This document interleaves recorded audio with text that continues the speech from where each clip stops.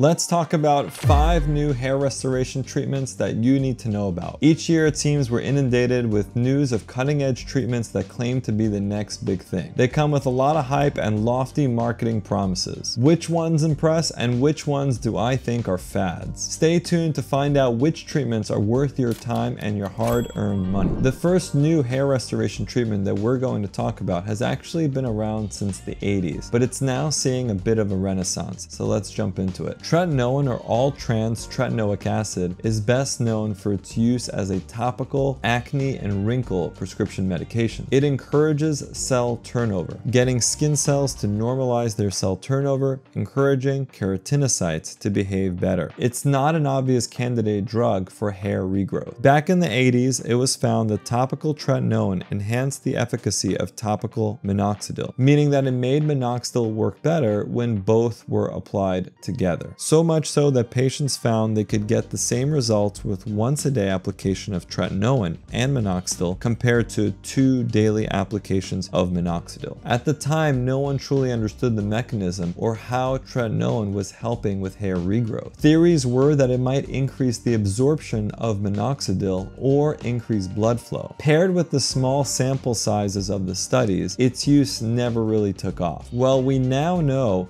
that tretinoin actually enhances the minoxidil response in androgenic alopecia by upregulating follicular sulfotransferase enzymes, or SALT1A1, the enzyme in hair follicles that's needed to activate topical minoxidil. In one study in 2019, 43% of subjects initially predicted to be non-responders to minoxidil were converted to responders following 5 days of topical tretinoin application. Should you try it? Maybe. Tretinoin enhances the effects of topical minoxidil and works best in androgenic alopecia. It might be worth a try to see if you can get more out of topical minoxidil, or if you wanted to try a once-a-day application of topical minoxidil. But be aware that tretinoin can be irritating to the skin. Interestingly, tretinoin seemed to work really well for some people on its own. In the original 1986 study, one participant found that tretinoin alone worked to reverse hair loss she'd been struggling with for more than 20 years. These are what we call outliers. We still don't know why some people respond so well to tretinoin, and we can't predict who will be the best responders. Does tretinoin also help oral minoxidil? It's possible, but probably not. Minoxidil needs sulfotransferase enzymes to activate, so applying tretinoin may have some benefit. But oral minoxidil appears to be activated by SALT enzymes in the liver and the blood platelets, so adding topical tretinoin probably won't have a big effect. For more information on oral minoxidil, check out feelconfident.com. The next new treatment making the rounds for hair loss is botulinum toxin, known as Botox. It turns out that by relaxing muscle, you can actually help combat hair loss. One theory into how it works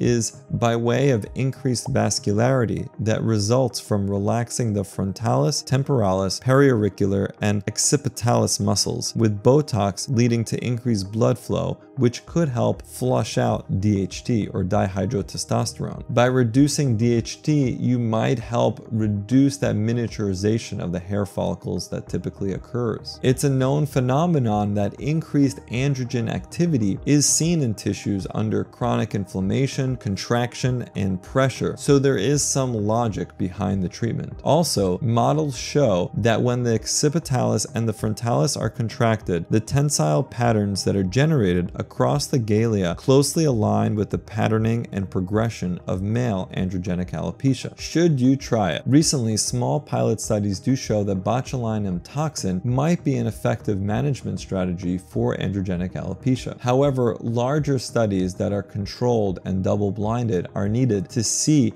if you can actually make a difference with this modality. Hair loss therapies are particularly prone to patients rating placebos as effective, but this newer off-label use of Botox might prove to be a helpful therapy to pair with other treatments for androgenic alopecia. Botox is less expensive than other therapies, and it's quite safe when performed by a professional. Our third new treatment for hair loss is a device called the Alma TED. It claims to be a targeted ultrasound therapy that can regrow your hair. Is it worth trying, and how does it work? Alma TED uses low-frequency ultrasound to promote hair regrowth, and Alma claims it's effective against non-scarring alopecia. They promote it as a trauma-free, quick, simple, and delegatable type of treatment. Some of my colleagues offer it as a less invasive option for hair restoration. We are not entirely sure about its mechanism. One hypothesis is that the ultrasound causes vascular dilation, which increases blood flow, potentially flushing the amount of DHT in the area and bringing in more growth factors. But this theory is far from proven. Does it work? The company's before and after images do appear to show some increased growth at first glance, but as you look closer, you quickly realize that lighting, head positioning, and photo coloration have not been well controlled for. And this is my pet peeve with most before and afters, whether they're surgical or non-surgical, whether they're put out there by companies or by individual doctors. And Alma TED is quite expensive at over $1,000 per treatment, and they recommend 3 treatments to see results. It's a big investment for something that may not work for you, and that is still quite experimental. A read through Reddit shows that there are some anecdotal claims from patients saying that yeah, it worked to a degree, but it didn't quite live up to expectations. Also, some patients say that it's not completely painless, as the power of the handpiece may be irritating. It's definitely not a replacement of classic medical therapy for hair loss, and it's also not a clear alternative to PRP. I'd wait and see on this one. We left the best 2 for last. Our 4th and 5th new hair loss treatments are fascinating. These are signaling molecules that have been recently discovered from the same laboratory. Both were discovered by the Plikus lab at UC Irvine. They're called SCOOP3 and Osteopontin. Last year in 2022, Dr. Maxime Plikus made international headlines after his team discovered that SCOOP3 restored hair growth in bald mice. Preliminary results suggest that it can do the same with human hair. How does SCOOP3 work? It has everything to do with the dermal papilla cells. These cells live at the bottom of each hair follicle and send signals that let hair know to grow. These exact signaling chemicals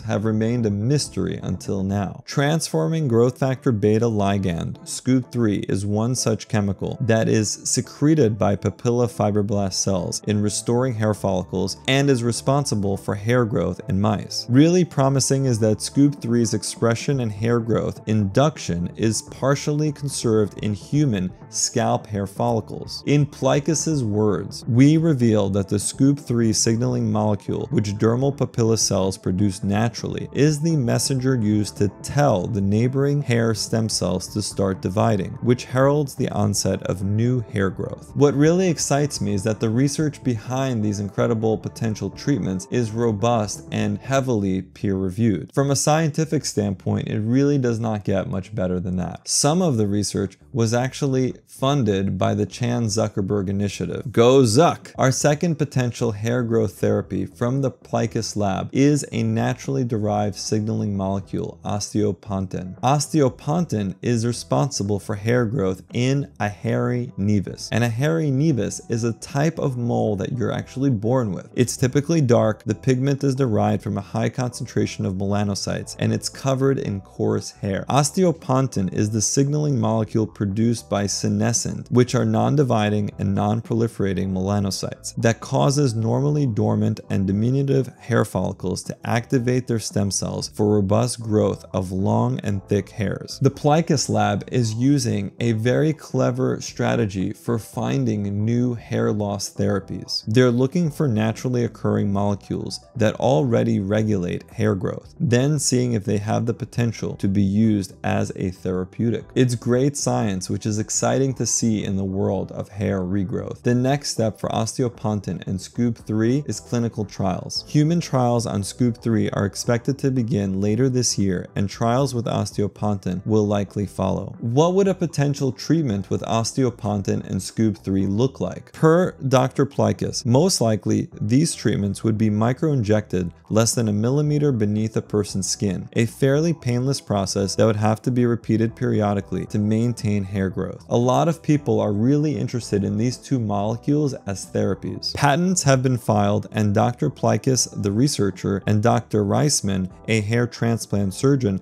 have co-founded a biotech company called Amplifica Bio to commercialize these discoveries. Hopefully, we'll see promising clinical trial results in the very near future. I plan on starting a podcast, and I was thinking of inviting Dr. Plikis onto the show as a guest. Do you guys think that's a good idea? Let me know in the comments below. Please subscribe to the channel and turn on notifications. And I'll see you in the next one.